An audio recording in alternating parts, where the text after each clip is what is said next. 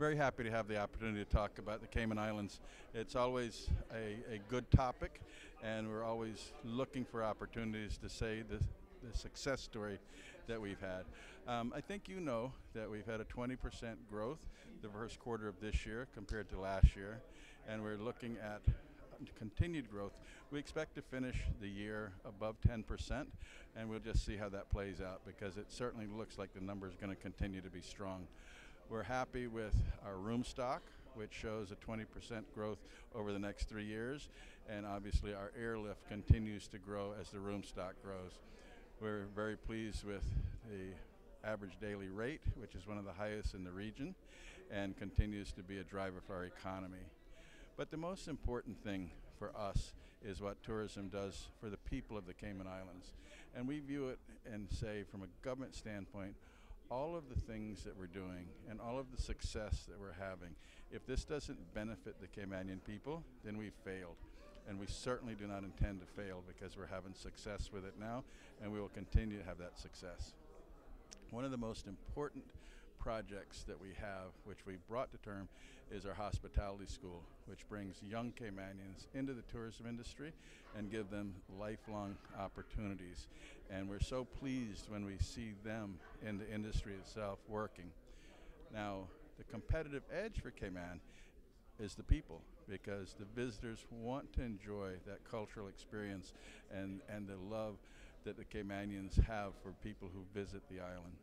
So when we put all of those things together, I would say that's a recipe for success, and we invite you to come and visit with us. That's awesome. Tell us a little bit more about, I guess, activities, food, things that my audience would do if they were visiting Cayman. I think the most important thing that you can do is not overpromise, deliver an expectation, and that drives repeat guests, which we have over 50% repeat guest ratio, which is extremely high, and we're very pleased with that. When you're coming to Cayman, we have all of the things that you're going to find in the region: sun, sea, sand, and we go farther than that because of the attractions that are there and the enjoyment that you can have.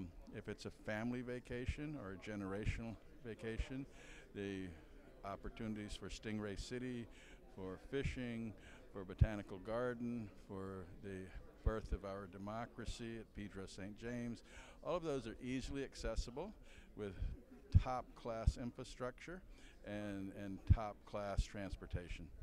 That's awesome. And let's get your website. Beg your pardon? Your website? We have a new website, okay, but you have to give me a minute so I can get it. Okay. Our new website. So you have a brand new Cayman Islands. Visit.